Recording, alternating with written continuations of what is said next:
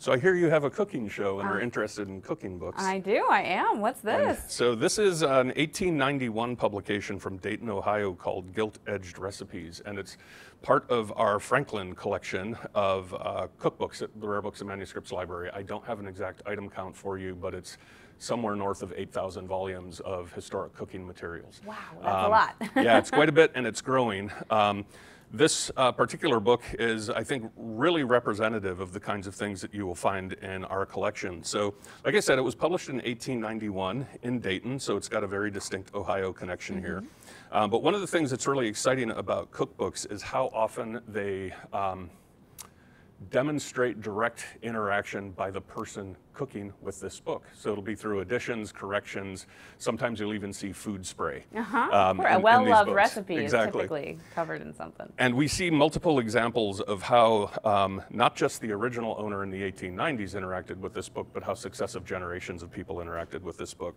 So you can note at the front here we have what's called an errata slip, or a list of errors and then the corrections. That the publisher noticed but didn't notice until after the book had been printed. Too late. So let's throw this in and it lets readers know, well, in this case, we have a short list of errors, but occasionally we'll turn to recipe 223, which says it needs a correction. Very occasionally, the owner in the 1890s or very early 1900s went through and added in the actual correction that is suggested on the slip. So when they came to this recipe, they'd remember that there had been a change. That's a really good idea. Yeah, and then you will also find examples in this book of the user actually adding their own modifications or slight additions to different recipes to kind of personalize them. I do that to cookbooks all the time. Yeah.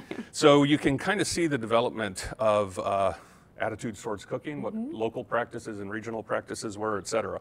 But also, this cookbook, like a lot of others, at the back of the volume, the publishers deliberately bound in blank pages. Oh, that's thoughtful. So that the owner could add their own notes, their own recipes, add family recipes. Which they did. Yeah, or you insert clippings from other books or papers, et cetera. So the section of formerly blank leaves, some of them are still blank, but we have at least 3 different owners over time from the 1890s up into the mid-1960s who have added their own notes to this.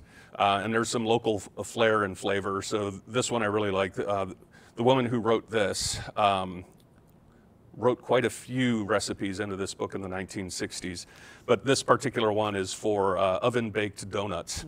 And she very helpfully marks for those folks who work in cookbooks and the history of cooking in cookbooks. She very helpfully marks that it's my version. And then she also talks about where she sourced the recipe that she's writing down here and that she's adapting. She sourced it out of the Columbus Dispatch newspaper, the February 20th, 1964 issue of that paper. And so we get to see this kind of interaction where we see what people are really interested in cooking, what they're interested in preserving. And here we have an opening where we can actually see 2 different owners at different points. This is much, much earlier handwriting. So this will be early 20th century probably, and 1960s, where we've got compiled recipes over time. Yeah, just like layers of history living together through food, which I think is a great way to learn about people. Yeah. That's incredible. Thank you for showing me this. I love it. Thanks. Watch full episodes of Broad and High Thursday nights at 8 on WOSU TV.